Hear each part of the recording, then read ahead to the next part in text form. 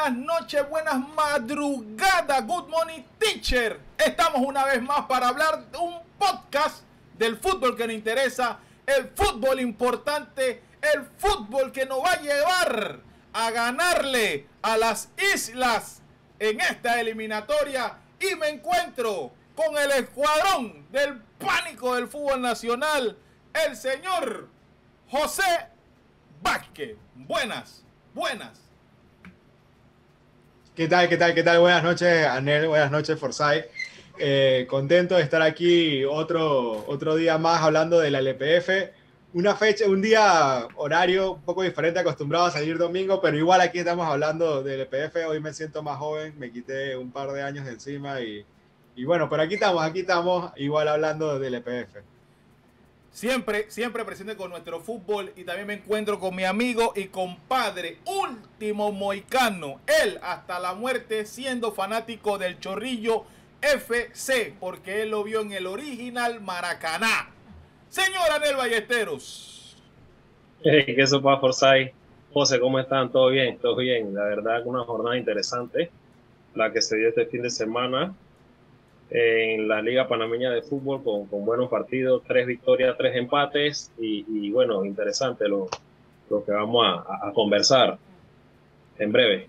Ya usted sabe, somos Meketrefes del Deporte. Si usted no le han dicho que somos Meketrefes del Deporte, somos unos auténticos Meketrefes que tenemos plataformas digitales. Estamos presentes tanto en YouTube, Meketrefes del Deporte, lo cual siempre te animo que le des like a este video si te gusta nuestro contenido, porque tenemos una meta, llegar a 2000 cuando finalice marzo, y ya estamos en la mitad de marzo. Nos quedan aproximadamente, ¿cuánto, señor Anel, que usted es el hombre matemática del grupo? ¿Cuánto nos queda si es que llegamos a esa meta? Nos faltan 490 suscriptores para llegar. Yo confío en ustedes. Falta bastante. Hoy llegamos a los 1510 suscriptores en YouTube.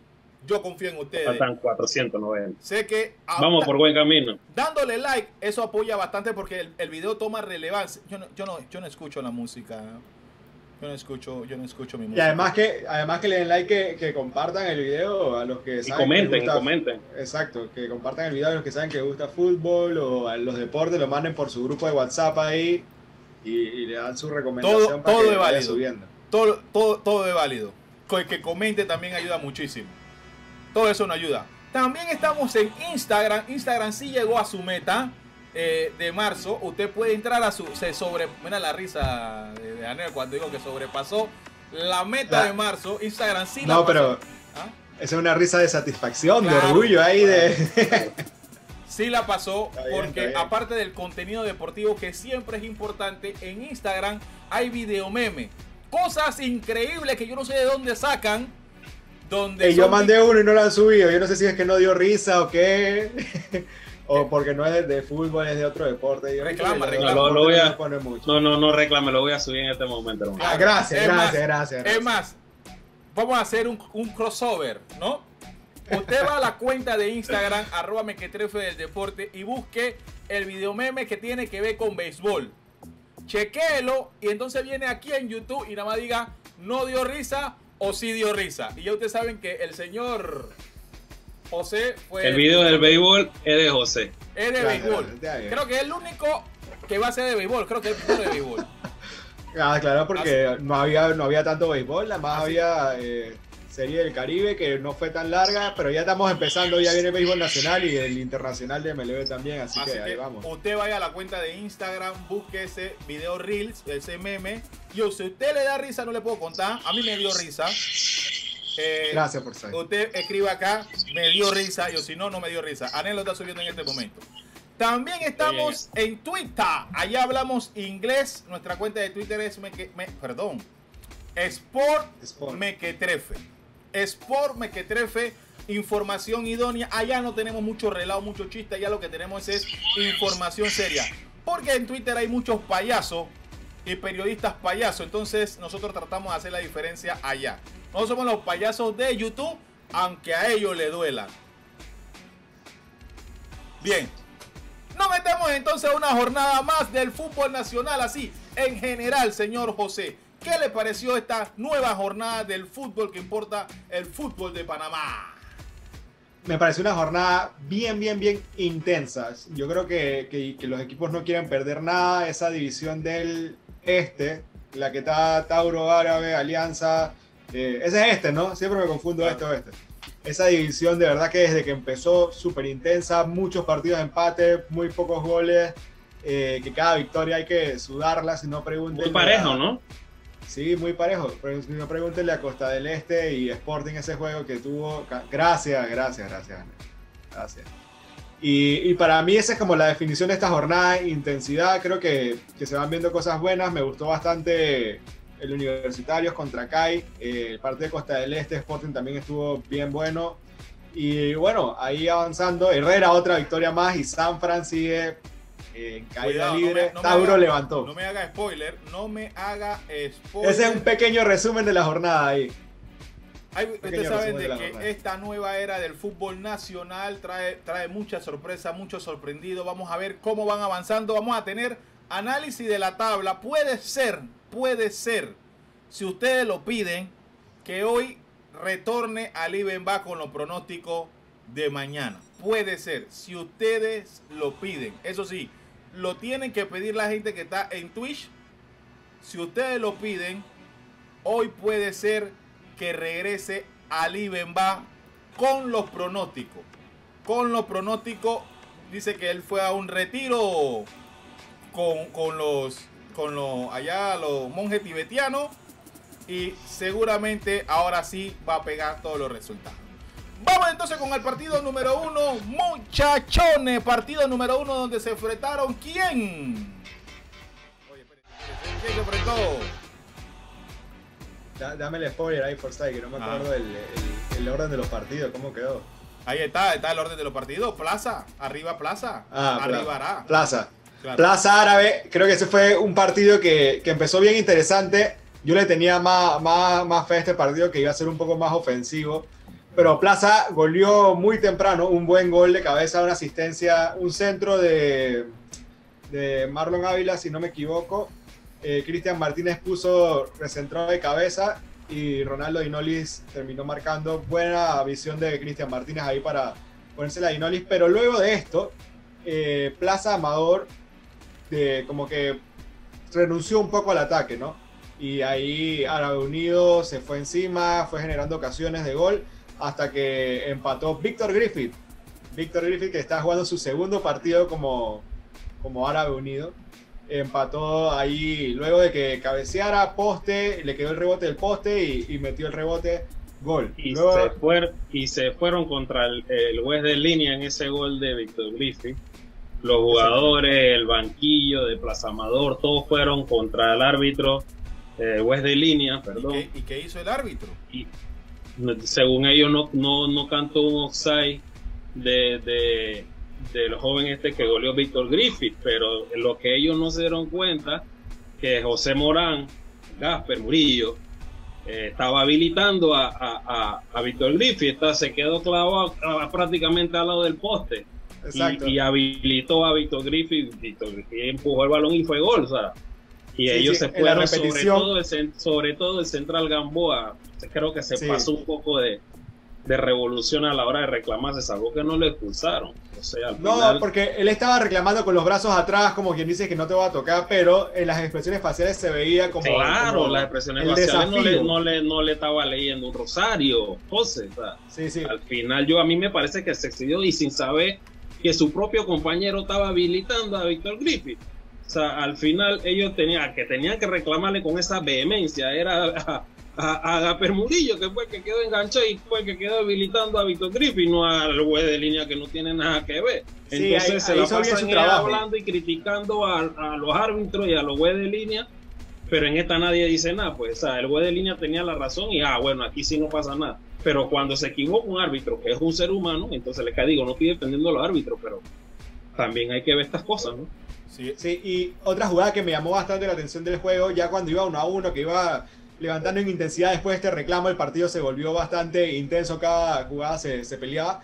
Un choque entre Cristian Martínez y Víctor Griffith, que un balón que se jugaba por el área del Árabe, si no me equivoco, se fue de largo y allí como Cristian Martínez como que cuando estaba afuera le dio un pequeño empujón a Víctor Griffith y se encararon y todo esto, no llegó a más, creo que no le sacaron tarjeta amarilla a ninguno de los dos, pero yo creo que este tipo de acciones ahí que en verdad ya no se estaba jugando nada, ya el balón estaba afuera, este tipo de acciones creo que están un poco de más y que hay que erradicarlas, ¿no? Ahí el autocontrol y la inteligencia emocional debe estar con los jugadores, no sé. Y un Víctor Griffith que su cambio físico se ha notado, o sea, es un Víctor Griffith que puede tener fácil de hace 2 años para acá por lo menos 15, 20 libras de masa muscular, más que lo que tenía hace, por lo menos cuando fue al Mundial. Un trabajo físico que se está notando en la anatomía de Víctor Griffith, ha cambiado mucho su físico muy bien, porque es una posición difícil en la que juega, donde necesita tener una corpulencia bastante estable, ¿no? Y él era muy delgadito, muy flaquito para la posición en la que juega, pero ya se ha notado que está trabajando físicamente muy duro. Muy bien por él. Buena noticia. Yo considero que tuvo un buen partido. Yo considero que nosotros siempre en Meketrefes tenemos que promoverle a los jugadores fútbol sin rofeo. Fútbol sin rofeo, porque ya esos tiempos pasaron. Ya esos tiempos pasaron de que el que más rofea es el que mejor juega, y eso no le conviene. Recuerden, si no lo saben, ahora estamos en el modelo europeo. Tienen ustedes que rofear como se rofea en Inglaterra, en España, en Escocia, en Noruega, en Dinamarca. Mira, en todos lados, yo te voy a dar mi opinión al respecto. En todos lados se critica y se encaran al árbitro y todo esto. La verdad, en todas las ligas pasa esto. Esta jornada yo vi mucho ese encaramiento, esa pelea con los árbitros, que sí es cierto que se han equivocado en varias ocasiones. En otras de repente no se equivocan, pero al final siempre está como el mismo resultado, pues se equivoquen o no se equivoquen, cuando sienten que es algo que va a perjudicar a su equipo, lo que sienten en ese momento, sea real o no, pasa esta situación del rofeo, cosa que no debería suceder. Pues o sea, es algo que definitivamente va a suceder en algún momento, pero hay que bajarlo la menor cantidad de veces posible que se pueda, controlando nuestras emociones y teniendo inteligencia emocional. Falta mucho de esa parte. Resultado final para que lo reiteres.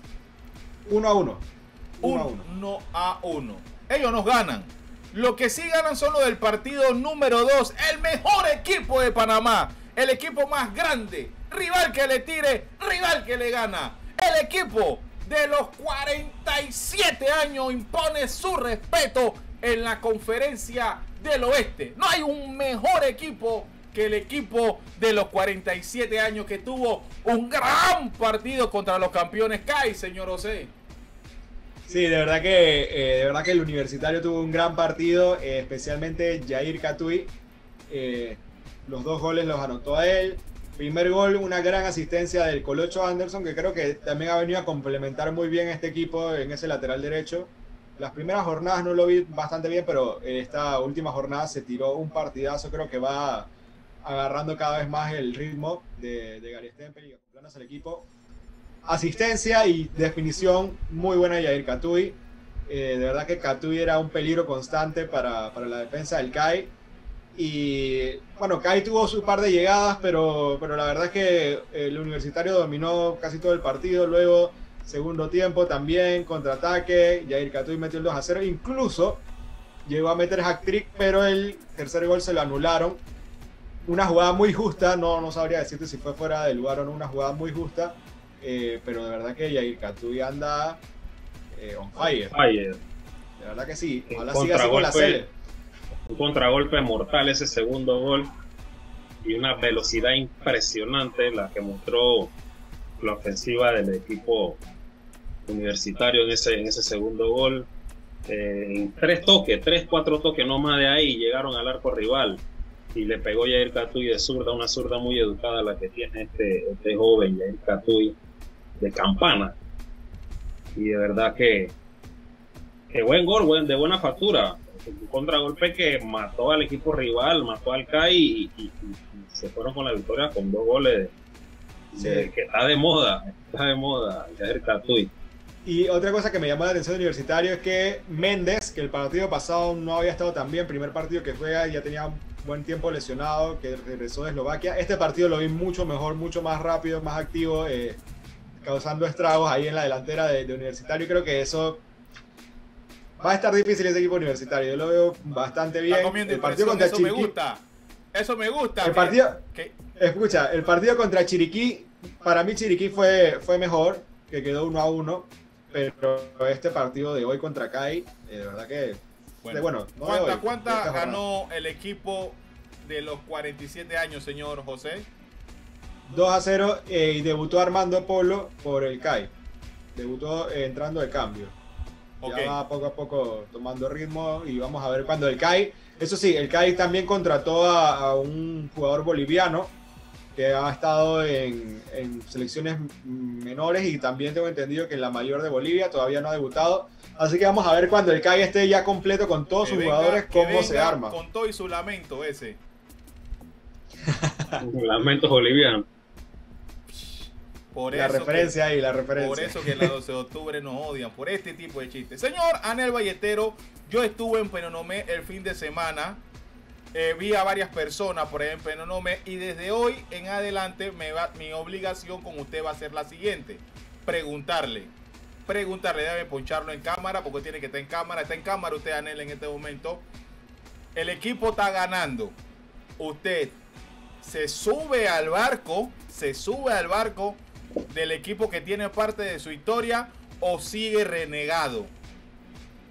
¿Me estás hablando del Universitario? Claro, se sube al barco, al barco ganador, o todavía usted sigue de renegado esperando allá en... Yo voy a esperar a Antonín. Buena esa. Ey, Forsay, llevamos Antonín, bastante tiempo. Ojalá algún día tú logres ver este pedacito de este podcast. Yo te voy a esperar. Si alguien conoce a Antonín, mándele este pedazo a Antonín, porque aquí hay... Yo te voy a esperar para que ese chorrillo se haga grande nuevamente, hermano. Yo estoy en Penonomé. Eres mi friend, yo te voy a esperar. Yo no quiero saber nada de Penonomé ni Universitario, hermano. Hey, Forsay, dígalo. Tenemos tiempo en el podcast y no hemos leído lo que dicen los mequetrefes ahí en Twitch. Gracias, voy con los comentarios luego de la declaración de... Gracias a todos los que están en vivo acá en Twitch. En Twitch podemos leer sus mensajes y participar en este podcast. Recuerden, allá en YouTube, usted también puede comentar, ahí hablamos. Nos gusta comentar ahí en YouTube en los comentarios, que la gente a veces nos dicen que no sabemos nada de fútbol, pero yo le digo, es que somos mequetrefes, o es que tú no entiendes. Pero nos gusta siempre debatir de fútbol. Gabriel Río dice, deben venir José y Forsay Pechones por el lado este. ¿Qué tú comes? Que tú adivinas. ¿Qué tú comes? Digumis dice que somos unos payasos, ¿será? ¿Ah? Dice Fernando Mojera, la conferencia más competitiva es la del este. Nadie se deja de nadie. O cuidado que es la más floja, ¿eh? Toto Wolf, San Fran para los Tigres. No adelantemos nada del San Francisco, por favor. Pero Forsay, vamos a ver si la conferencia... Sí, vamos a ver si la conferencia del este está en bajo nivel. No cuando se enfrenten interconferencia, que ya el fin de semana semana que viene, exacto. Así que vamos a ver, Forsay. Ahí aprieto con el Universitario para ver cómo le va. Su uniforme allá lo del este. Penonomé for life. Vuelvo y caigo de nuevo con las transmisiones. Si no tienen cable, no puede ver partido de mi país. Es incomprensible, frustrante. Pude ver el segundo tiempo, pero lo vi en RPC Radio. Como suena, lo vi por RPC Radio. Gabriel Río. Es que el partido de Sporting lo pasaron. El partido de Sporting Costa del Este lo pasaron por cable y no por YouTube ni canales abiertos. Por eso el comentario. Sí, pero es que solamente es un juego que se da por semana por cable. Bueno, pues, pero no pudo ver el juego de su equipo. Tú sabes que le va a ese era el que necesitaba ver, ok. Exacto. Porque solamente de los 6 partidos nada más se transmite 1 por cable. Exacto. 2 por televisión abierta y los otros 3 va por diversas rutas de internet, ya sea YouTube o Facebook, ¿no? Ya todos están en YouTube porque Sporting se mudó para YouTube. Ah, bueno, sí. Chris Gunn dice, Ali ven va papá. Hay un voto. Si tienen que votar 5 votos, no pido mucho. Y Alibemba viene con los pronósticos. Tienen que escribir nada más Alibemba. 5 votos y Alibemba viene. Gabriel Río, hiciste el buen gol del Plaza. Ajá, dígame, ¿eh? Buen gol del Plaza. No, que aquí sí sale Rojinegros TV. Exactamente. Esa es la del Sporting. ¿Qué pasa, Gabriel? ¿Usted no sigue la cuenta de Rojinegros TV? ¿Qué es lo que pasa? No, pero cuando se transmite por televisión, no se transmite por YouTube. No, sí, ahí por lo menos cuando transmite RPC lo transmite por televisión y por YouTube. Pero para el YouTube de RPC. De RPC, claro está. Sí, Rojinegros TV. De hecho, este miércoles juegan contra el Árabe. ¿Quién fue que preguntó? Gabriel Río. Sí. Este miércoles juega Sporting Árabe a las 7 de la noche y va a ser transmitido por Rojinegros TV. Muy bien. En YouTube. Muy bonito nombre, ¿no? Toto Wolf habla del pésimo arbitraje que hay. Digumi dice fútbol hay polémica. Y duro al balón, no al hueso. Muy bien. Hoy el otro dice que el equipo más grande de Panamá, ya viene el dolor con el equipo de los 47 años. Y habla muy bien de Catoy. Gabriel Río dice, Anel, te mando un mensaje. Anel es un man puro, no como ese man del centro. ¿Quién será ese man del centro de forma peyorativa? Yo no sé. ¿De qué vale Sporting? Yo no sé. ¿Y de qué vale el equipo de 47 años? Para ti. Pero Forsyth, están en conferencias distintas. No use esa comparación porque no están en la misma conferencia. Y además tenemos a Catuy para que te duela. Bien, avancemos entonces al tercer partido de este fútbol que nos interesa. Fútbol del interior. Seguimos en la conferencia oeste, muchachones. Chiriquí, Veraguas. Sí, este partido quedó 1-1.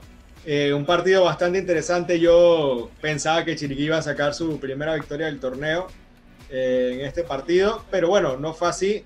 El Atlético Chiriquí, si no me equivoco, fue el que se adelantó en el marcador. Así mismo con gol de tiro libre, un gol de tiro libre de Saldívar, si no me equivoco. Sabdiel. Exacto. Y luego el Veragüense CD. El equipo veragüense. El equipo veragüense o Veragua CD. Se fue arriba intentando atacar y lograron el empate por medio de Echemaite, sí, el delantero extranjero que tienen. Hizo una bonita jugada ahí para quitarse la salida del arquero chiricano y luego definió bastante bien. Casi sin ángulo. Sí. Fue un buen gol, me parece que sí, la jugada de buena tenía. Y bueno, luego de eso el Atlético Chiriquí presionó bastante para sacar la victoria, pero al final Veraguas logró resistir y sacó un punto que yo creo que es importante para ellos. Estos son los duelos del interior que queríamos ver, ¿no? Estos son los duelos que se habla de este fútbol sectorizado. No sé cómo... Y ahora que clásico de la frontera, fue algo así que lo pusieron, ¿no? Sí, pero tanto así de frontera, Anel. No. Gracias, Anel. Yo quería decir algo de Veraguas. Mencionando porque Forsyth tiene un grave problema Anel, con los nombres de los partidos. Gracias, Anel, porque me acordaste de esa. Y esa es vieja. Esto a la gente de la LPF, yo le agradezco el esfuerzo que tienen que hacer para comunicar. Pero cambien la fórmula. No todo puede ser clásico. No, esto le pusieron derbi de la frontera. Que es una incongruencia total. Hay tanto. El béisbol le mete otro tipo. Ahí podrías decir duelo. Pero ¿cuál es el problema? A mí me gusta el flow. No. Primero no es un derbi. ¿Por qué no? ¿Quién determina eso? Tú. Derbi es de la misma ciudad. De la misma se ciudad. enfrentan dos Son de la misma provincias. ciudad. Es un derbi de una frontera. Eso de una frontera, sí, claro, el derbi de una frontera, ¿por qué no? Miren, que la gente diga, si le gusta este mercadeo de la LPF, de la nueva era, esto de llamarle derbi de la frontera. Hay tantos nombres. Ejemplo, a ver, alguien de Veragua o de Chiriquí. Debe haber un río. Derbi de la frontera no le gustó. Superclásico de los ganadores tampoco le gustó. O sea, ¿qué te gusta, huevo? ¿Qué te gusta? Terrible porque fue una falta de respeto para el Plaza. ese es el superclásico. Pero si Plaza tiene su clásico, no, brother. Ese es el clásico nacional. Ahí tú le tenías que obviar, elimina de la lenguaje la palabra clásico. ¿Por qué? Porque tú así lo determinas. Porque el español es rico. Ahí tú podías decir duelos de campeones. Pero ¿por qué ese sí te gusta? O sea, no. Para gustos los colores, a mí sí me gusta el feeling frame. Mira, yo en esta le voy a dar a la derecha por Sai porque yo pienso que si tú le pones clásico a todo, se pierde el sentido de la palabra clásico. Clásico es como el partido importante. Claro. Entonces, de repente, otra terminología que no sea clásico para no quitarle como la importancia que tiene esa terminología. De repente se pueden usar. Entonces, si no hacen nada, también critican. Tienen que apoyar, no, está bien. Eso de que clásico, el superclásico, es una falta de respeto para el Plaza. Entonces ya desmeritaste, pero eso no es el tema, ya yo lo hablé. Ahora di que derbi de la frontera. No, búscala. Yo quiero un río. Hay un río que debe dividir esas dos provincias. Un río. ¿Qué divide? ¿Yo cuándo? ¿Qué divide Chiriquí de Aragua? El río Guandía. El río duelo del río Guandía. No sé, pero yo lo que yo les digo a mis amigos, yo sé, está buena la intención, pero el español es amplio y el panameñismo más todavía. Entonces ya debemos estar llamándole derbi clásico, por lo menos el clásico del pueblo. Eso era excelente. Ah, claro, porque estaba el Chorrillo, ese sí te gusta. No, pues. porque ahí tú dabas la connotación y de verdad eran los dos equipos realmente del barrio. Pero ya, me desvío. Mal porque... Yo quería mencionar algo. Okay. Yo quería mencionar algo del Veraguas, que hubo un poco de polémica esta semana. Bueno, la semana pasada ya. No lo habíamos mencionado porque, bueno, pasó después del podcast del LPF que hicimos la semana pasada. Veraguas CD despidió, no sé si se puede decir despidió, finalizó el contrato de 3 jugadores que estaban con ellos. ¿Cómo así? Sí, así mismo, 3 jugadores ellos mencionaron como que no estaban cumpliendo con los requisitos de ser, que ellos consideraban como para ser profesional, pues no estaban cumpliendo con las expectativas que ellos tenían de los jugadores. No se especificó si faltaban entrenamientos ni nada así por el estilo, pero no estaban cumpliendo con las expectativas que ellos tenían de los jugadores y se rescindió el contrato de esos 3 jugadores, incluyendo que exactamente. Entonces había Futpa, como que una confrontación entre Futpa y Veraguas CD. Hay que sí, ver los 3 jugadores son Esteban Pérez, Luis Rojas y Carlos Escobar. Luis Rojas es jugador del Chorrillo y de Río Abajo. Y Carlos Escobar de Plaza. Buen central. Carlos Escobar, correcto, y Esteban Pérez son los 3 jugadores. Esteban Pérez era el portero. Esteban Pérez era el portero titular. Ahora tienen un portero nuevo que ficharon también y que ya atajó de una vez. Yo lo que vi por la parte y parte dice que estos 3 jugadores hicieron un reclamo por no pago. Y lo que hace ver a fútbol es, como ustedes reclamaron, se van. Y entonces está en un tira y jala. Lo que sí es que los futbolistas no tienen que estar pasando por eso. Sí es muy extraño de que empezando tanto una jornada, tú votes, despidas, rescindas el contrato de 3 jugadores. No se ve de todo bien. Yo espero que no sea represalia.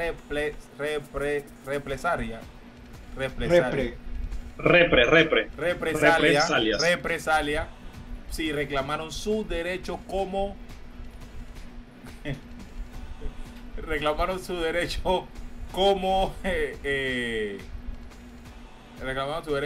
trabajadores.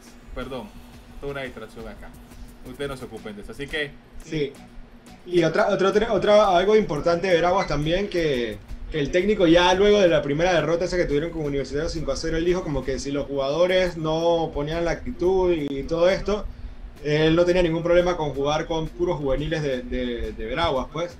Y en este partido contra Chiriquí, creo que jugaron dos jóvenes de Veraguas que tenían 16, 17 años. Entonces creo que está ya poniendo bastante la cantera para inyectar ese ánimo e identificación con la provincia. Creo que es algo bueno esa parte de ir. Aldair Arnedo es el nuevo jugador de Veraguas, el portero colombiano de 28 años. Muy bien.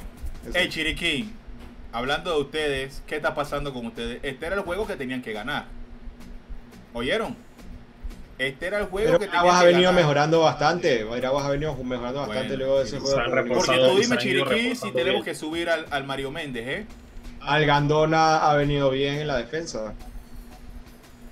Vamos con algunos mensajes. Usted recuerde darle like a este video en YouTube. Coméntenos aquí también cuál es tu equipo de la LPF. ¿Qué te ha parecido esta nueva era? Inclusive, si tienes un nombre creativo, si tienen un nombre creativo para el duelo entre Chiriquí y Veraguas que no sea Derby de la Frontera, yo voy a hablar con la gente de redes sociales, el gran equipo de redes sociales.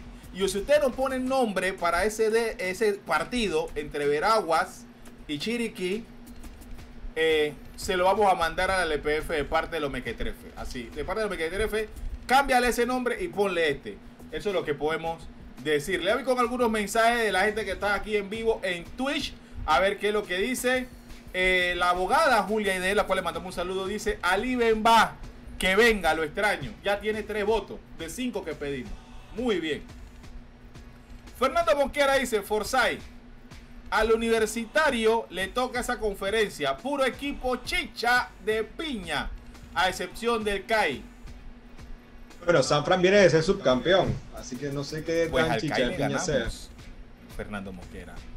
Coge esa. Y al Sanfra también. Y al Sanfra también. Digo, me dice: está bien que sean creativos, pero Derby no es. Gracias por el voto, pero quiero que me dé sugerencia, porque le vamos a mandar la sugerencia. El señor Soy R. López, el que viene a hacer la competencia Antonín, para que sepa, viene con su programa de reggae también y de fútbol, para que sepa. Para que sepa. Saludos en sintonía, la nueva era. Forsyth, la nueva era. Fernando Mosquera, aunque usted no lo crea, dice: Ali Benba, Ali Benvini. Ya tenemos, ¿cuántos? 5 votos ya. Oh, tú estás contando esos votos de 2 en 2. No, 4 entonces. Gabriel Ríos, el partido de la berraquera. No nos cae el partido de la berraquera, porque el partido de la berraquera es con Herrera. Tiene que ser Herrera. El canal de YouTube de Herrera se llama La Berraquera. Oh. La Berraquera TV, creo que se llama. Berraquera TV. Y el señor Rubén López dice: Ali Benba, por favor, que me diga los números de la lotería. Ya tenemos ya los 5 votos. O sea, prácticamente hoy hay pronóstico con Ali Benba. Así que Anel, vaya haciendo la transferencia. Vaya haciendo la transferencia. Partido número 4. Y en este momento quiero que se me active. Es el equipo oficial de los Meketrefes. No por nosotros. Aquí el señor le va a Herrera. Perdón, acá. El señor de acá le va a Herrera. El señor acá no tiene equipo. Está esperando al Antonín. Yo le voy al equipo de los 47 años de Penonomé. Pero ¿por qué el equipo del Meketrefes? Porque es el equipo de nuestro pueblo. El Sporting de San Miguelito. ¿Contra quién jugó, señor José Vázquez? Jugó contra el Club Deportivo del Este. Creo que fue un muy buen partido. Creo que el árbitro sí tuvo algunas jugadas polémicas allí. El partido tuvo buen juego, buenos goles, bastante intensidad, bastantes faltas, polémica. Tuvo de todo este juego. El primer tiempo, el Club Deportivo del Este, de verdad que muy buen primer tiempo. Anotaron un muy buen gol. Joamet Murillo metió una asistencia. Valentín Pimentel dentro del área la deja pasar y Alcides de los Ríos define frente a Alex, se me fue el apellido, no puedo creerlo, el portero del Sporting, Simplemente Alex Alex Rodríguez, gracias. Rodríguez, que es el apellido más concurrido del Sporting. Claro. Alex Rodríguez, que no puede hacer mucho, la verdad, muy buen disparo de Alcides de los Ríos. Y luego el Club Deportivo del Este tuvo muchas llegadas y jugando muy buen fútbol. Valentín Pimentel, entre atajadas de Alex Rodríguez y fallos de Valentín Pimentel y algunos de César Yanis y Yair Jaén, el primer tiempo terminó 1-0 y creo que el Club Deportivo del Este tuvo oportunidad para meter 2 o 3 goles más porque tuvo jugadas 1 contra 1, 2 jugadas 1 contra 1 contra Alex Rodríguez y salió, achicó muy bien, y tanto César Yanis creo que fue una y Yair Jaén el otro no pudieron definir. Luego en el segundo tiempo, al inicio siguió dominando el Club Deportivo del Este, pero luego ya el Sporting cambió un poco el sistema de 3 defensas que tenía y fue presionando, creando jugadas. Y una jugada polémica que se dio, que el juego terminó muy caldeado y con unas declaraciones bastante fuertes de Felipe Borowski sobre el arbitraje. ¡De nuevo! Sí, de nuevo. Bueno, una de las jugadas es que Andrés Rodríguez, defensa central del Sporting, hizo una falta bastante fuerte y ya tenía amarilla. Y no le sacaron la segunda amarilla, eso fue... faltaba todavía bastante tiempo por jugar. Entonces, no recuerdo si fue al inicio o segundo tiempo. Ahí si alguien recuerda, lo puede escribir. Entonces, esa jugada que no le sacaron amarilla se reclamó fuerte por parte de la bancada del Club Deportivo del Este. Y también lo que él decía luego en su conferencia de prensa es como que se premiaba más al equipo que pateaba, porque decía que se la pasaron pateando a sus jugadores habilidosos, Yair Jaén, César Yanis, que al equipo que intentaba proponer fútbol. Pero bueno, la cosa es que el Sporting logró empatar con un muy buen gol del juvenil Diomedes Lucero, asistencia de Ricardo Clark al minuto 90. Y luego de esto, al minuto 90, Club Deportivo del Este tiene una jugada, creo que en un córner, hay un tiro y pega en la mano de un jugador del Sporting dentro del área. Desde mi punto de vista, el jugador tenía las manos, o sea, pegadas al cuerpo. Pero también fue otra jugada que se reclamó bastante fuerte por parte del Club Deportivo del Este. También hay otra jugada que también puede ser que le pega a un jugador del Club Deportivo del Este primero en el pecho y luego en la mano. Bastantes jugadas polémicas para ambos lados, no solamente para el Club Deportivo del Este, pero sí bastantes jugadas polémicas. Y bueno, 1-1, me gustó bastante el partido, lo disfruté la verdad. Queda trabajar esa parte de los árbitros. Que yo quiero decir algo con respecto al árbitro de la parte psicológica. Los árbitros también tienen que trabajar mucho la parte psicológica y toma de decisiones. De repente un árbitro quiere hacer lo mejor posible y de repente digamos que el árbitro no quiere dañar el juego sacando una tarjeta roja, digamos tan temprano del partido o algo así, y puede permitir que se golpee un poco de más, ¿no? Y creo que es importante esa parte en la toma de decisiones de aplicar el reglamento sin importar el tiempo que sea del partido.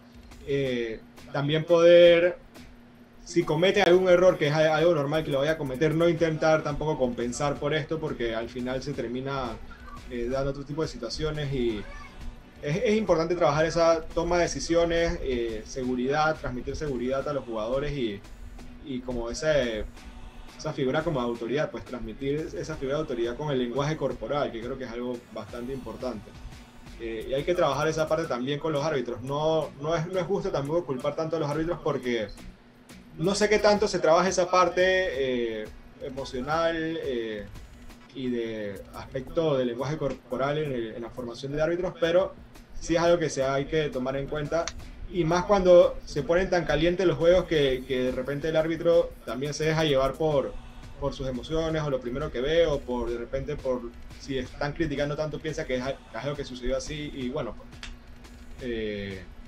algo a trabajar la parte emocional que también con los árbitros. Me gustaría en este momento que toda la gente que defiende, ama y pelea por el Sporting dé su comentario en este momento, que lo vamos a leer, ¿no? Este es un momento del Sporting que no pasan del empate.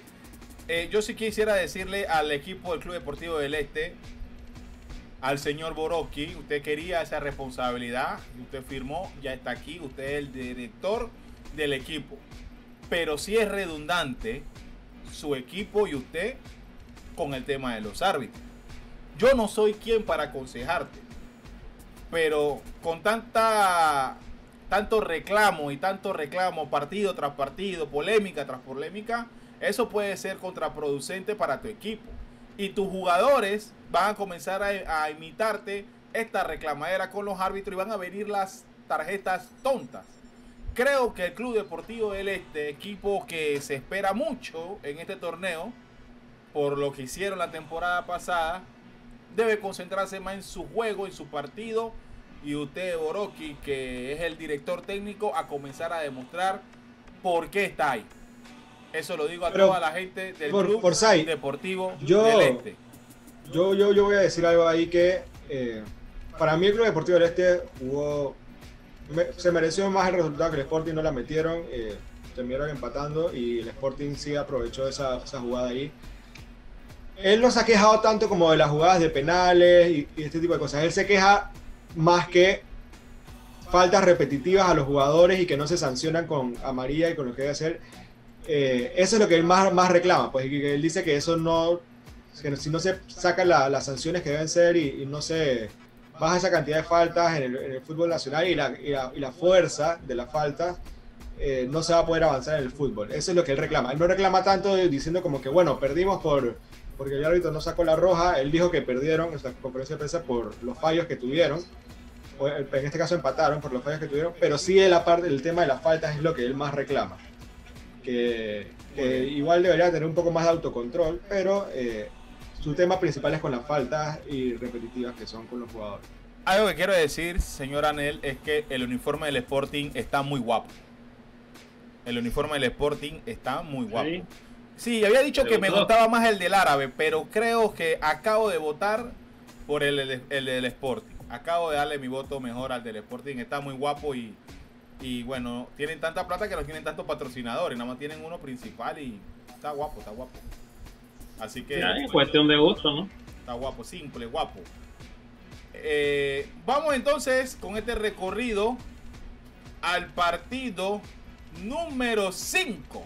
Partido que me da tanta alegría porque el más grande obtuvo su primera victoria, señor José Vázquez Cerrut. Sí, de verdad un partido bastante cerrado. Tauro Alianza. Tauro se lleva la victoria 1-0. Primer tiempo en donde Tauro para mí fue un poquito mejor Alianza que Alianza. Juego raro. Sí, el juego la verdad estaba bastante cerrado. No había muchas ocasiones de gol, pero para mí el primer tiempo fue un poquito mejor para Tauro. Luego se vinieron algunos cambios. Víctor Medina entró y en una jugada que le queda el balón, la verdad, no fue tan construida. Le queda más bien el balón a Víctor Medina y logra definir bien. Y con ese 1-0, luego de esto, y eso fue cuando mejor estaba jugando Alianza. Alianza estaba presionando en ese segundo tiempo. Llega el gol de Víctor Medina. Y luego de eso, Alianza siguió intentándolo, pero sin oportunidades. Entonces en este juego también se vio parte de ese juego brusco en la cuenta de Tauro, de Instagram. Hay un video de una falta a un jugador de Alianza que el jugador tuvo que salir del partido por lesión. En realidad salieron dos, Carlos Rodríguez y este jugador es gallegos, si no me equivoco. No tengo el nombre bien del jugador este que salió. Carlos Rodríguez, que estaba jugando muy bien. Carlos Rodríguez salió, pero antes, pero sí, la falta esta que estoy mencionando, que sacaron en la cuenta de Tauro, no fue a Carlos Rodríguez, ya Carlos Rodríguez había salido.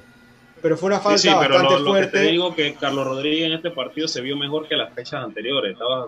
Tenía una buena participación con Tauro y tenía un partido estaba sube y baja por ese lateral. Me parece que se tiró un buen partido de los minutos que jugó. Después tuvo que ser reemplazado en el segundo tiempo. Sí, aquí dicen que sufrió un esguince de grado 1 en su tobillo izquierdo y su tiempo de baja dependerá de su evolución. Parte por el golpe. Y el otro jugador había sido Luis Asprilla, el que golpearon en el centro del campo, que también está lesionado, no va a estar para el otro fecha. Lateral. Y dice que no es nada grave, pero se perderá la próxima fecha. Su proceso de recuperación sería de 3 días aproximadamente. Luis Asprilla es el otro, ese lateral derecho. Exacto. Entonces creo que ese tema de la falta sí es importante que los árbitros, más que todo, si hay que sacar un montón de rojas en los partidos porque se está pegando duro, hay que sacarlas, pues. ¿Qué se puede hacer? Al final así aprenderán jugadores y técnicos, si en caso tal son los técnicos que dicen que vayan fuerte contra los jugadores y se cometan las faltas, o así aprenderán de repente a medir mejor la entrada y ese tipo de cosas, pues, porque si hay que sacar las rojas, hay que sacarlas, aunque el partido termine con un montón de expulsados. Partido de Plaza Árabe terminó con 2 expulsiones de Árabe. Árabe terminó con 9 jugadores, eso no lo habíamos mencionado. 2 expulsados ahí. Y bueno, Plaza no pudo crearle peligro con todo eso a Árabe, pero bueno. Creo que es un tema que es importante que los árbitros, aunque saquen muchas rojas, se saquen lo que se tenga que sacar para la falta. Perdón. ¿Qué le pasa a Forsyth? Estoy adelantado. Es que mi cabeza se va adelantando. Quiero leer algunos mensajes. No van a decir nada del negrito lindo de Colón que ya tiene su primer título. Juega en vivo con el Tauro. Esa gente en la conferencia el Tauro le dio ventaja jueguen en vivo con el Tauro. Ya eso es lo único que quería decir, ¿no? Jueguen en vivo con el Tauro. Dice la gente. Llegó Capicop. Llegó, dice, he llegado. Gracias por llegar. Tarde. Tiene 3,5 por eso. Gabriel Río dice, estamos empatados su Sporting con 6 puntos de tercero. Muy bien, celébrelo. Celebre su empatado al del tercer puesto. ¿Cuánto clasifican por grupo? 3. ¿Estás clasificando? A ver, cuidado. Sí. Digumis, se me ocurre Chiriquí versus Veragua, el derbi de la comarca o el clásico de la comarca. Sí, porque la comarca, pero la comarca es la comarca. No podemos meter a la comarca, casi la comarca no pertenece ni a Veragua ni a Chiriquí. La comarca pertenece a la comarca. Entonces, no se lo. Y los indígenas, esos son berracos, así que tiene que salir el equipo de la comarca. Fernando Mosquera dice: a Universitario, lo del árabe le van a poner a comer cangrejo con camarón, el Plaza patacón con pescado y el Sporting arroz con pollo y platanito de tentación. Cuídense. Fernando Mosquera tiene un problema con el que va de primero en la conferencia oeste. Él no tiene nada que ver con su Sporting. Reclámala a Gabriel Gómez. Es lo que tú tienes que estar haciendo ahora mismo. Yo creo que es lo que tú tienes que estar haciendo. Fernando Mosquera tiene hambre. Claro. Yo creo que tiene hambre ahí. Bien, sí, muchachos. Sí. Usted recuerde, somos Meketrefes del Deporte. Estamos presentes en todas las redes sociales. Somos un auténtico Meketrefes. Usted puede seguirnos tanto en YouTube. Por favor, dale like. Tenemos que llegar a 2,000 personas hasta que se acabe marzo de la meta. Contigo lo vamos a poder hacer con tu like. Si te gusta que hablemos del fútbol nacional con nuestro estilo, nuestro flow. Meketrefes del Deporte en Instagram. Siga la cuenta. Está creciendo como espuma. No, como espuma no, porque la espuma se va. Está creciendo como... Está creciendo. Se dice como espuma. Es que la espuma después que crece se va, ¿no? Bueno, pero así es el dicho, hermano. Ok, allá tiene video meme para que usted lo siga. Y también en inglés hablamos en Twitter. Ahí búsquenos como Sport Meketrefes para que tenga la información al dedillo, que también esa cuenta está volando. Y nuestro Twitch, que es el que tenemos que empujar para que pueda participar en la transmisión en vivo como esta. Los mensajes que ustedes ven abajo es porque ellos participaron en Twitch. Ya estamos listos para el partido número... Ya estamos listos para el partido. Para el partido número 6, ¿ya estamos listos? Sí, espérense pues. Bajamos la música. En respeto, ¿no? Cambiaron de técnico. Según un periodista, iban a traer entre Mourinho y Zidane, que él estaba seguro, su fuente, uno de esos dos era el que iba a ser el técnico, porque él es el... No era Mourinho y Zidane, era Maldonado y Jeringa. Él decía que tenía el contacto, no fue ninguno de esos, pero de eso estamos acostumbrados, lo respetamos y lo queremos. Claro, no, Jeringa no, y Chencho, Angulo es la cosa, que Jeringa está en Colón. Maldonado y Checho Angulo. No fue ninguno de los dos. Vino un técnico colombiano, Anel. Correcto. Se ilusionó toda chorrera. Ahora sí vamos a ver la senda del triunfo. Ahora sí vamos con todo. Tenían enfrente a Herrera FC, que no por menospreciar, es un equipo que es su primera temporada, está dando su pinino. Era la oportunidad linda y hermosa para los monjes de la chorrera. ¿Y qué ocurrió, señor José Vázquez Cerrut? Bueno, Herrera no tanto como en los otros partidos, pero creó su oportunidad. Esta vez sí la metió. Creo que el problema de Herrera había sido que no había aprovechado las oportunidades de gol en este partido. No creó tantas, pero la metió. El gol es de Saldívar, ahora sí. Saldívar fue el que me anotó el gol. Luis Tejada le dejó el balón con la cabeza y Saldívar tomó un buen remate desde la frontal del área. Gol 1-0. Luego Herrera FC no tuvo tantas llegadas, pero se defendió bastante bien del San Francisco y lograron sacar el resultado 1-0. Pero Forsyth, tú dices acá como que si San Francisco se ilusionó, todos los fanáticos monjes y todo eso.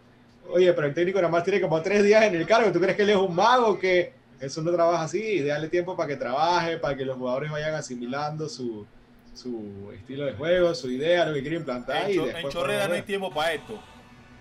En Chorrera no hay tiempo, por eso, en la Chorrera, perdónenme, en la Chorrera no hay tiempo para esto. Ellos necesitan resultados ya. Pero el técnico no es mago. Si no están jugando bien, en 3 días no va a hacer que jueguen bien. Bueno, vamos a esperar esta jornada. Espero que José Manuel Rodríguez Becerra se llama el técnico colombiano. Vamos con... y San Fran hoy dio a conocer su nuevo fichaje también para el mediocampo, Makelele González. Solución total. Se acabaron los problemas, llegó Makelele. Yo creo que uno de sus problemas también estaba ahí en el mediocampo, pero bueno, vamos a ver cómo la defensa, cómo trabaja, que también era otro de los problemas. Aunque los últimos 2 partidos no ha anotado gol. Empezaron calientes con el gol, pero los últimos 2 partidos no han anotado. ¿Cuál es la solución? Vino con el técnico el nuevo técnico de San Francisco vino con un conocido aquí por la afición panameña, Jorge Amado Núñez, Cenizo. Es su asistente, Jorge Amado Núñez. Tenemos que recordar que él fue asistente de José Eugenio Hernández. El Chechecolé. Cuando dirigió la selección de Panamá, si no me equivoco. Fue con Cheche, sí, fue con Cheche Hernández. El Cenizo, el argentino, tuvo como asistente técnico de nuestra selección de Panamá también. Así que ya es un conocido del área y bueno, ahora vino como asistente de José Manuel Rodríguez Becerra. Esperemos mejores tiempos para la gente de la Gran Chorrera. La verdad que merecen seguir avanzando en este fútbol. Tienen tiempo, tienen para recomponer.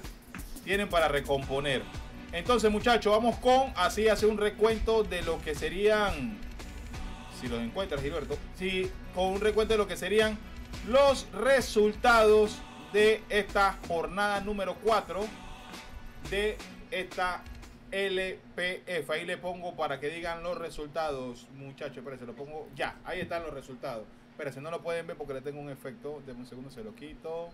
Le quito. Ahora sí tienen los resultados, muchachos. Los resultados. Dale.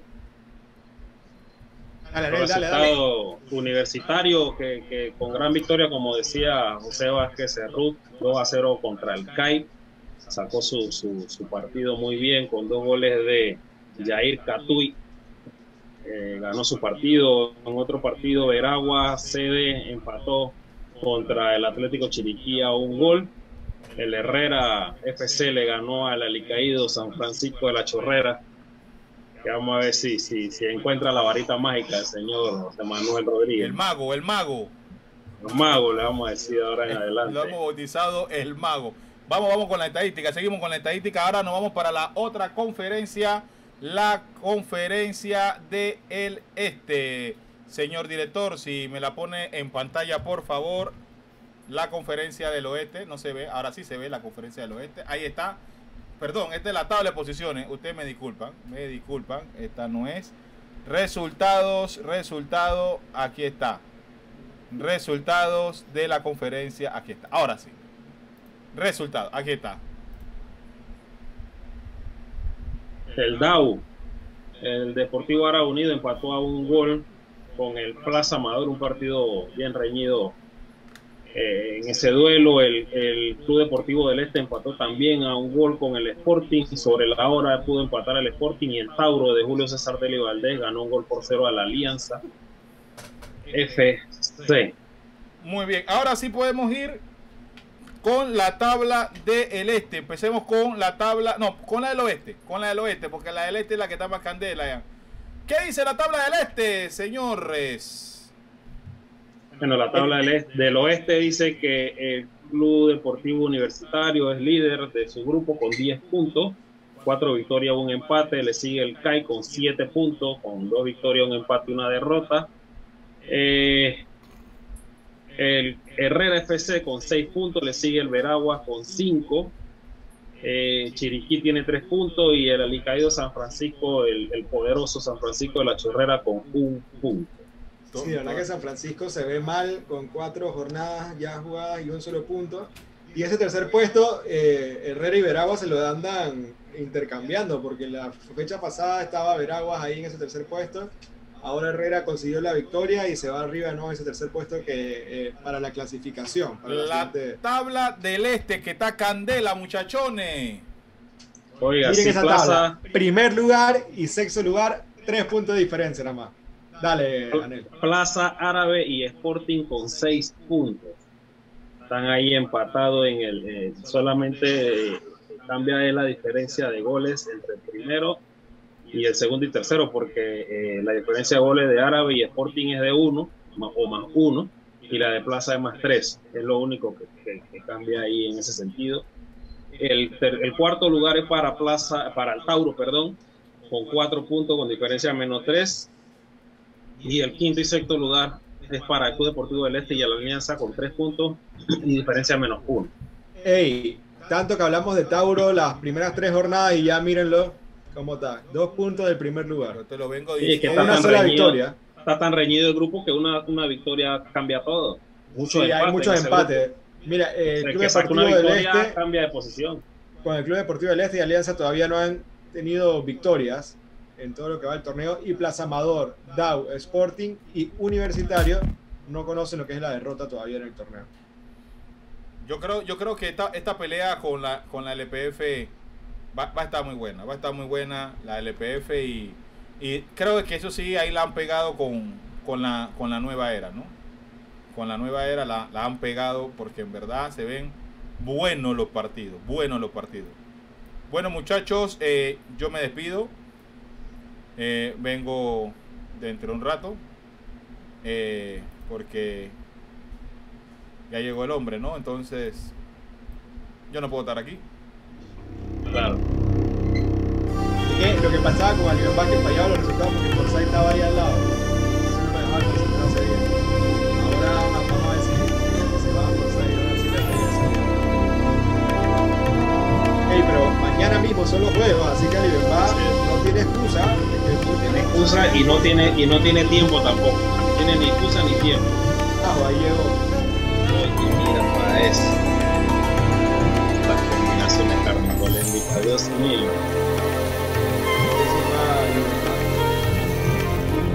Claro, pues. Vamos, rápido. Gracias. Estoy aquí porque ustedes los pidieron.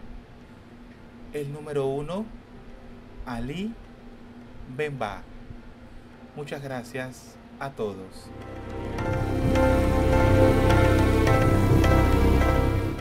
Voy a dar los pronósticos de esta LPF. Va a ser bastante rápido. Y quisiera que también me ayudaran a los comentarios, por favor. Respeto, por favor. Respeto. Continúo. Vamos con los próximos partidos. Inmediatamente voy a darle la tabla. Ustedes lo tienen en pantalla, muchachos. Señor de la barba, usted tiene los resultados en pantalla. Los resultados. Es la jornada 5 de la conferencia este. Ok, de una vez Plaza Amador versus el Alianza. Leones, Plaza. ¿Usted, José Vázquez, qué dice? Yo digo con un empate. No tenemos mucho tiempo, José, por favor. Un empate. Señor Anel, ¿usted quién? Alianza. ¿Qué dicen los Meketrefes? Por favor, escriban Plaza, Alianza. Yo avanzo. El profe Jorge Dely Valdés, el último partido de Plaza Amador, salió molesto por el funcionamiento del equipo. No le gustó cómo jugó contra el Árabe Unido. Vamos, por favor. Tauro, Costa del Este. Boroski. No pegas una, Boroski. Gana Tauro. Tauro gana. Gana Tauro. ¿Qué dice José? ¿Qué dice Anel? Bueno, primero que todo, el Club Deportivo del Este se va a llevar su primera victoria del torneo. Muy bien. Empate. ¿Qué dicen mis amigos Meketrefes? Tauros con sus cachitos. Costa del Este. Oiga, Deportivo del Este. me falta la banana. Club Deportivo del Este, Alibemba. Sí, disculpe, yo estoy leyendo lo que está en pantalla. Ese es el problema. No es Costa del Este. Ok, gracias. Sporting. ¿Qué dicen Meketrefes? Sí, contesten. Sporting, saludo a Fernando Mosquera, a Gabriel Ríos. Árabe Unido. Gana Árabe. Fácil. Gana el Árabe Unido. Fácil. ¿Qué dice José? ¿Qué dice José? Sporting gana por un gol. ¿Qué dice Anel? Árabe. Árabe, muy bien. En conclusión, mis mequetrefitos hermosos dicen Plaza, empate, Boroski, Club Deportivo del Este, que Alibemba está como bajo de sal. No sé si son ideas mías. Respeto, señor. Gabriel Río dice Sporting, Julio Aide dice Árabe, Fernando dice Sporting, respeta a Alibemba. Para ti, Fernando, te doy tu banana. Vamos a la siguiente conferencia, muchachos. La próxima conferencia, muchachos, si lo pones en pantalla sería muy bueno para que todos lo viéramos. Ahora sí. Atlético Chiriquí versus CAI. Yo digo que gana CAI. José. CAI. Anel. Chiriquí. Meketrefes, hermosos. Chiriquí, CAI. Meketrefes, por favor. Gánense su banana de oro. San Francisco, Veragüense. Perdón. Veraguas. Gana Veragua. Yo digo que empate. Gana Veraguas. El equipo veragüense gana. Pero que se llama Veragua. San Francisco. Veragua. El poderoso gana este partido. ¿Quién se gana la bananita? Él tiene la esperanza de la remontada del Sanfran ahí. Él dijo que este Sanfran quedaba campeón este año, esta jornada. No dije ¿Quién eso. dijiste? No dijo. Dijiste que llegaba a la final. Dijo Tauro. Yo dije Tauro. Yo dije Tauro. Disculpa, fue de la temporada pasada. No, tampoco. La temporada pasada yo dije que CAI quedaba campeón. Ok. Lo que yo dije con respecto al San Francisco es que me gustaría que quedara campeón. Que lo voy a apoyar como equipo este año. No que Anel. yo... O sea, si tú me preguntas a mí, yo digo que Tauro porque está Julio. Anel, ¿a ti te gustaría que el Sporting quede campeón? A mí me gustaría tener... ¿a usted le gustaría que San Francisco quede campeón? A mí me gustaría tener $2.000 en mi cartera. Así que eso es todo. De gusto son los colores. Siguiente partido. Universitario Herrera. Aquí Buen juego. Aquí no hay nada que decir. En el estadio Universitario. Universitario gana y seguirá ganando. Universitario gana y seguirá ganando su banana de oro. José, imparcial, por favor. Empate. Anel. Creo que empate. La berraquera va a sacar su punto ahí. Meketrefes, bonitos, hermosos, gánense su banana. A ver qué dicen. Veraguas, CAI. Apunten porque vamos a evaluar a Alibemba el siguiente programa. Veraguas. Apunten para ver Herrera gana por goleada. Universitario, Herrera.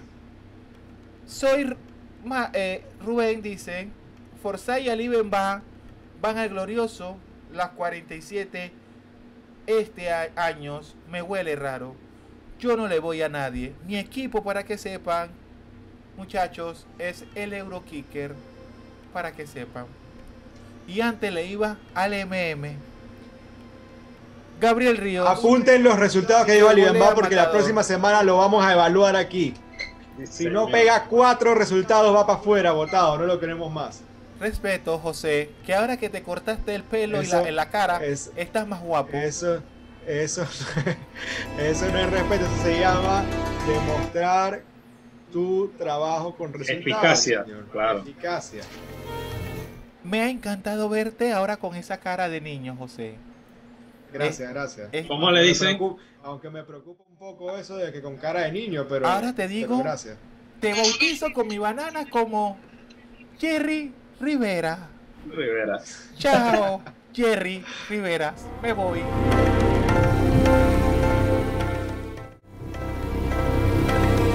Ahí está Libemba. Bueno, le recordamos aquí los partidos que empiezan a partir de mañana.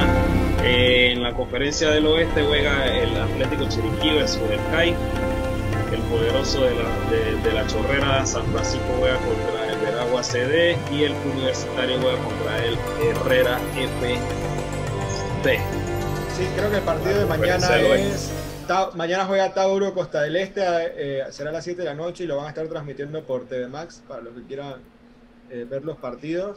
Mañana juega Tauro 7 de la noche y va a ser transmitido por TV Max. Y el Chiriquí CAI es mañana también a las 5 de la tarde y será transmitido por Robe TV en YouTube. ¿Sabes que me gusta que por lo menos no tan... Bueno, hablé muy rápido. Sí, porque Plaza Amador choca. Sí. Plaza Amador Alianza choca a la misma hora y será transmitido por COS. Por COS, exacto. Bueno, mañana tres partidos el día de mañana, 2 a las 5 de la tarde, 1 a las 7 de la noche. Creo que el que más me llama la atención de ahí es el Tauro Costa, el Club Deportivo del Este. Creo que va a ser buen partido y los dos están necesitados de puntos, así que vamos a ver ahí cómo va. El Universitario contra Herrera FC a las 3 de la tarde y está por confirmar dónde se va a transmitir. Seguramente por el YouTube de la LPF. De la LPF, sí, lo más probable. A las 5 de la tarde, el mismo miércoles, por RPC será el San Francisco Veragua y por Rojinegros TV en YouTube, Sporting Árabe Unido a las 7 de la noche. Bueno, gente, nos vamos. Recuerden, siempre es importante apoyar el fútbol nacional y veremos esta jornada entre semana. Y antes de que nos vayamos ahí, la tabla de goleadores tiene un nuevo dueño. Perdón. La tienes ahí. Perdón, sí, tienes razón. Discúlpeme. Discúlpeme. No, estás perdonado. Gracias, señor. Que con este señor aquí, quitar, poner, quitar, ahí te la pongo en este momento. Sí, Jair Catuy, que tenía 3 goles, metió 2 esta jornada y bueno, ninguno de los otros que estaba en la parte delantera de la tabla anotó gol, así que Jair Catuy se lleva por ahora el primer lugar en tabla de goleadores, 5 goles en 4 partidos, además de eso creo que tiene 2 asistencias, o sea que el hombre está fabricando casi 2 goles por juego, de verdad claro. que muy bien. Ahí sigue Isidoro Inestrosa aprovechando el hat-trick que hizo en la primera jornada. Luis Pereira, Nilson Espinosa y Tuan Oliveira. Completan ese top 5 de la tabla de goleadores. Ahí está. Catuy. Ganando. Ustedes recuerden, gente, muchas gracias por siempre ayudarnos a crecer en nuestras redes sociales, en YouTube. Mándenos sus comentarios. Hicimos varias preguntas. ¿Cuál es su equipo de la LPF? ¿Cómo le ponemos al partido entre Veraguas y la provincia y el equipo de Chiriquí? Escríbanos ahí, denle like al video, que eso nos ayuda. Denle like al video y debatamos, hablemos del fútbol. Es bueno hablar de fútbol y que siga creciendo Meketrefes. Instagram, Meketrefes del Deporte. Twitter, Sport Meketrefes, y Twitch, Meketrefes del Deporte, para que pueda participar en vivo. Palabras finales, señor Anel Ballestero. Oiga, interesante este podcast, la verdad, muy bien. Partidos interesantes que se dieron este fin de semana. Vamos a ver qué ocurre en la jornada 5. Vamos a ver si pegamos los pronósticos, si le va bien o le va mal a Libemba. Bueno, todo eso lo vamos a saber una vez se den los resultados de esta fecha número 5. Interesante, así que vamos a ver qué ocurre. Y saludos, acuérdense de darle like, suscribirse, que vamos subiendo, vamos bien en YouTube y en Twitch también. Así que nada, nos vemos a la próxima. Señor José Vázquez Cerrut, Jerry Rivera te bautizó el señor Ali Bemba. Cara de niño. Sí, ahí, chuzo, perdí como 5 años. Y tras que ya no soy ni tan viejo ni nada, sin barba así, ya perdí como 5 años, parezco como de 16 ya. Menor. Pero bueno, sí, de verdad que sí. Pero bueno, buen podcast, siempre contento de hablar del fútbol nacional, del deporte panameño. Y bueno, a disfrutar de los partidos, siempre a tratar de mejorar el fútbol nacional y a compartir sobre esto para que más personas vayan conociendo y enamorándose del fútbol. No todos son malas noticias, también son cosas buenas y hay que apoyar lo bueno e intentar corregir las cosas que no están yendo tan bien. Así que, más que todo eso, saludos y nos vemos mañana. Bueno, mañana no sé cuándo será el próximo podcast de LPF, pero pronto estaremos aquí hablando un poco sobre estas jornadas que se vienen, que están más que interesantes. Popurrí de temas de esta semana de Meketrefes. Mañana martes, el programa ya habitual, los 5 mejores panameños en el extranjero de la semana. Ahora está más difícil la escogencia porque empezó la liga peruana. Claro, ahí hay buen par de panameños, creo que 4 así, primera memoria que tengo, 4 panameños que están jugando allá que se suman a eso. Ahí así la que gente es más difícil que pueda escribir desde acá los 5 porque ya está la preproducción y no quiero lloradera como pasó la semana pasada porque quedó por fuera Camargo. Y quedó por Yo fuera... quiero que Camargo besite porque metió gol esta vez. Espérese, representante Camargo, bueno, pues. tranquilo. Bueno, pues. Tranquilo. También Rubén López también estaba llorando su jugador. Bueno, escríbanlo desde ya acá en los comentarios. ¿Quiénes para usted los 5? Y el miércoles que le estamos dedicando a la selección. ¿Adelanto o no adelanto, Anel? Usted me da el go. Cuero. Vamos a hablar. Escuchen el tema del miércoles. ¿Cómo Panamá pasó de Cenicienta a potencia de la CONCACAF? Y vamos a tener un invitado. No un Meketrefes, una autoridad deportiva. Julio Leroy Chevelut nos va a acompañar el miércoles para que vean un hombre que tiene la historia de Panamá y hay que ver si Panamá pasó de Cenicienta a potencia de CONCACAF, tercer clasificado al Mundial. ¿De cuánto que son la CONCACAF? 45. ¿Cuánto fue? Panamá quedó de tercero. Eso te hace potencia, medalla de bronce. Así que me voy. Eso es el miércoles. Así que ustedes sigan ahí todas las cuentas de Meketrefes. Viene la camiseta nueva de la selección. También. Es muy seguro a lo que hay rumores fuertes, que puede haber cambio en la convocatoria. Sí, Amir Murillo, no sé si lo dirás por esto, pero Amir Murillo sufrió una lesión, el partido no lo pudo jugar con el Anderlecht, no sé si será por eso. Pero los exámenes médicos apuntan que regresará para finales de marzo. Hay que ver si está disponible. Exacto. Hay que ver si está disponible para los partidos. A lo que están preguntando también por el romántico, es casi seguro que el romántico esté mañana. Es lo único que te voy a decir. Es casi seguro que el romántico esté mañana, pero tienes que verlo mañana. No. Forsyth está haciendo trampa aquí porque su equipo ganó, ahora lo quiere meter ahí. Eso no es así, hermano. Rendimiento individual. No es porque el equipo ganó ni nada. No, eso es el martes. Usted no, mira, hasta se desenfocó de la rabia este hombre. Tranquilo. No es rabia, pero es que respete al capitán. Su equipo gana, ya tú dices que deben estar entre los 5. Si el equipo no gana, espérese. Eso lo hablamos es rendimiento mañana. Individual, no si el equipo gana o no. Yo le voy a hacer la invitación. No estoy en ese podcast, así que yo no puedo hablar, así que yo hablo hoy, hombre. Bueno, yo te puedo invitar para que estés mañana. Así que bueno, chao, Dios lo bendiga. Una cortita. Hay 2 jugadores. Espérate, levante volumen. Suéltala. Hay una cortita ahí. Hay 2 jugadores de la selección que están en la convocatoria, que no juegan el fútbol local, que lo más probable no puedan viajar para los 2 partidos ante Barbados y Dominica, pero eso lo dejamos para el miércoles. 2 jugadores importantes y para mí los 2 deberían ser titulares.